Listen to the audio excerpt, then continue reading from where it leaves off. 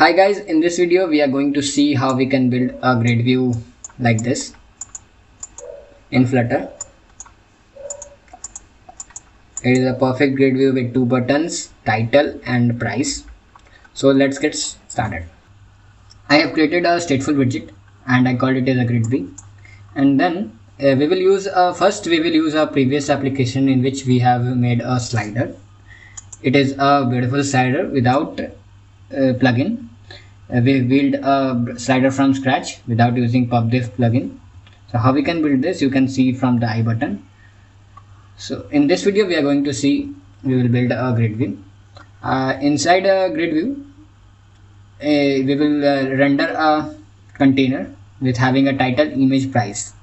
Okay, now I have created a stateful widget and I called it as a grid view, and inside grid view state class I have created a list of map and I provided the data, title, price and images for all the items that is available in a grid map. And now I have created a container. It is a container. I will replace it with a grid view dot builder, and then inside a item count, first I will override item count. I will pass a grid map dot length. Now I will override a item builder, and then first is context and other is index. I will return a container. Okay, it is asking for, and another required parameter is grid delegate. So I will provide a grid delegate, and the grid delegate is fixed cross axis count, and then I will provide a cross axis count 2. What does it mean? That it will create a 2 column for me. When I will pass a cross axis count equal to 2, it will create a 2 column for me. Then I will save it, and first for distinguishing I will provide a color, and the color should be colors dot iridescent dot shade 100, and then I will refresh it. I need to call this. Before calling, I will use a shrink wrap property. I will call it a true, and then the grid view should be called. So let's call it. Let's wrap this children, and then inside a row I will call a grid B. Then refresh it. You can see that we are getting error. We are getting render flow. This is because we need to use a column. We will wrap it with a widget, and the widget is single child scroll view. Then refresh it. Now you can see that our error is gone, but we are not able to scroll. So to fix this, we will come to our grid B widget, which is here, and then inside grid view builder we will override a physics property, and the physics should be const never scrollable physics, and then I will refresh it. After refreshing, you can see that we can scroll. Now we need to provide a padding. So let's provide a padding for our grid view, and let's wrap with a widget or a padding, and then we will provide a padding of 24. Cons should be removed and cons should be placed here. Now you can see that our grid view is working fine, but it is mixing all. So let's come in a grid view builder, and then come inside cross axis count. Here first we need to provide const, and then we have a certain property here. The first property is cross axis spacing. So when I will provide this cross axis spacing, it will give me a space between two columns. So let's provide it and see 12.2. When I refresh it, you can see that we have got a space between a two column. And another property is main axis spacing. and main axis spacing is between the spacing between the two rows. So let's provide it as well. Now you can see that our widget is looking fine. So let's come inside container and clear it. And now for decoration purpose, we will use a decoration box, decoration, border radius dot circular, and I will provide it 12.2, and then refresh it,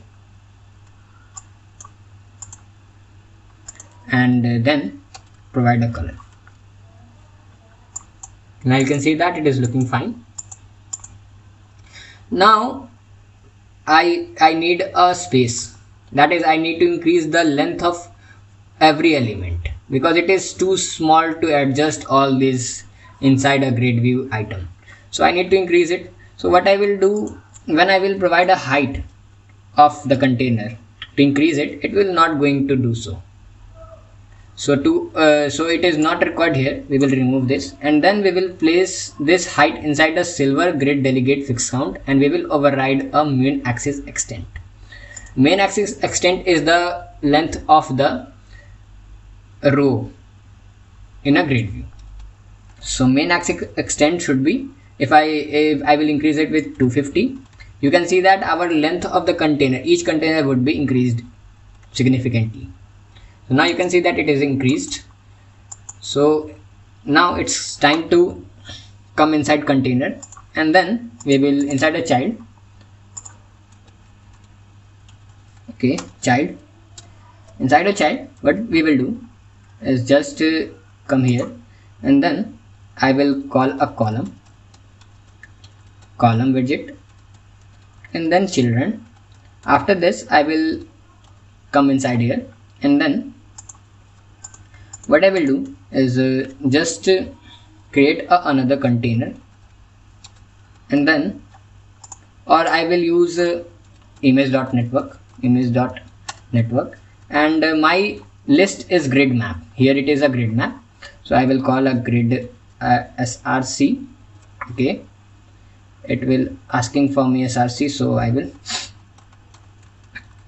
what I will do is just to use a $sign, after this a bracket, and then I will use a grid map dot element at index, and I will call the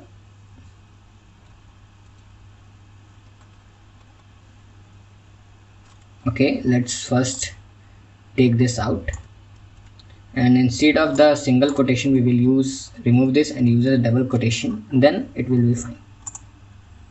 Now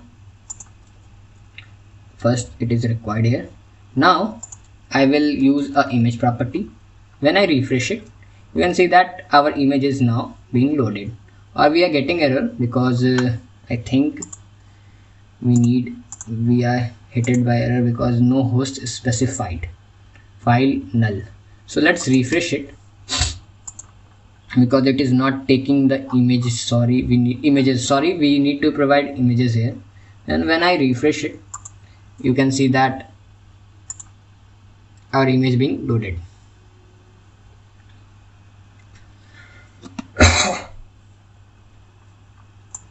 Okay, our image is now rendered, but it is taking the whole height of the container. First, it is not a correct manner because I have created a rounded box container and it is giving me a rough edges. To get rid of that, we will wrap this widget inside a clip rect. Then inside a clip rect, I will use a border radius property. Okay, so border radius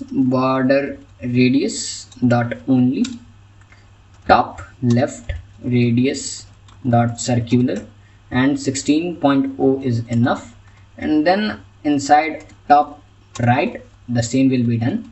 So radius dot circular and then 16.0. When I refresh it, first we will use a perfect const.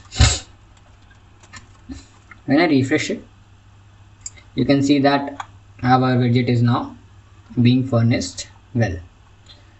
So it is 12.0, we will increase it 16.2 in the container, then we will get out of that edges, rough edges.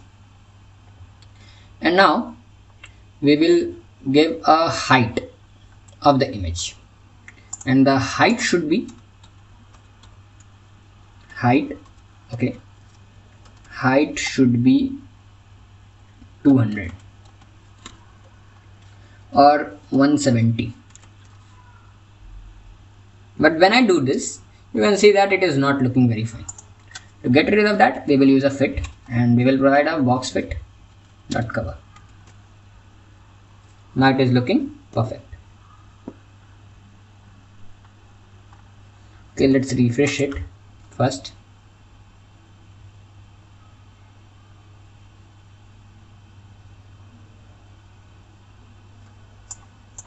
We can see that the some images has been perfectly fit, but some is not. So to achieve this, we will use width double dot infinity. Double dot infinity. Now it is looking fine. We need to decrease the size of the images because it is not looking very much perfect, because we need some more space, or we can increase the main axis size. So let's increase the main axis size by 300, and now it's looking fine. After this, what we will do is just create a column, just create a padding widget, and then inside the padding const edge insets dot all, and the padding should be 8.0. and now what we will do is just child, come inside child, and then we will use a column to render our text price and title price. So let's render a title, and title should be this, same here. So let's copy this and then paste it here, and instead of images we will use title. Now refresh it, and now you can see that our title is rendered. And now we will use a const sized box to give us space. Height should be 8.0, and then we will provide a text widget for our price tag. So let's copy it, refresh it, and then paste it here, and we will use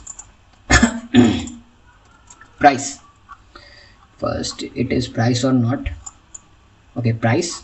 So now it will be fine. Okay, it is at a center, we don't need at a center. So what we will do is just first give a column, comma, and then refresh it. And now inside cross axis alignment, we will use cross axis alignment dot start. Now when I refresh it, you can see that okay, it is not working fine. Why? Because it will be not placed here, it should be placed here.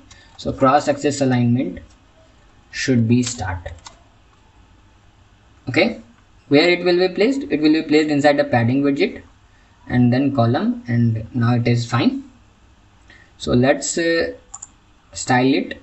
First we will use a style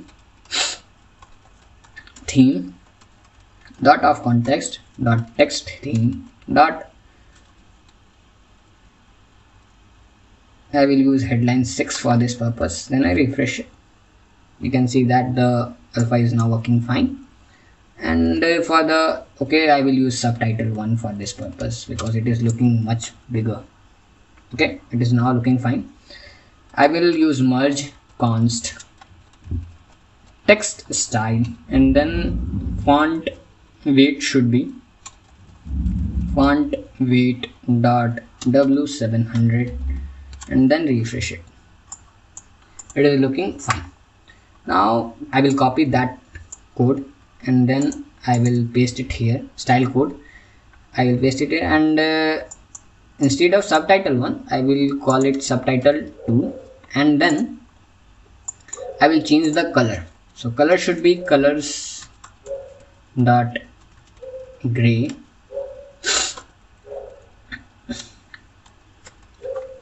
I will remove the const first, refresh it.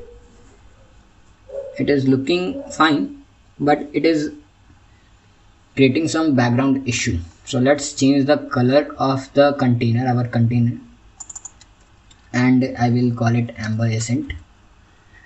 Okay, it is looking much more better. Now I will like to provide some share and buy option. If I will do this, I can. So let's copy const, then here const. After this I will use our widget children, then I will provide a two icon button on press should be overridden, and then the icon should be icons dot first icon should be icons. First is Cupertino icons dot hurt, and refresh it.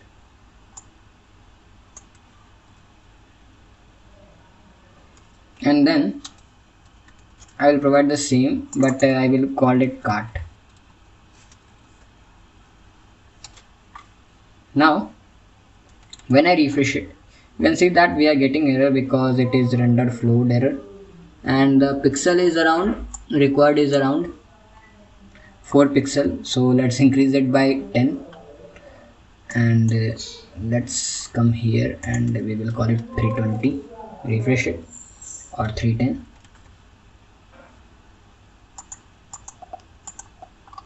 Now you can see that our GridView is looking fine, perfect.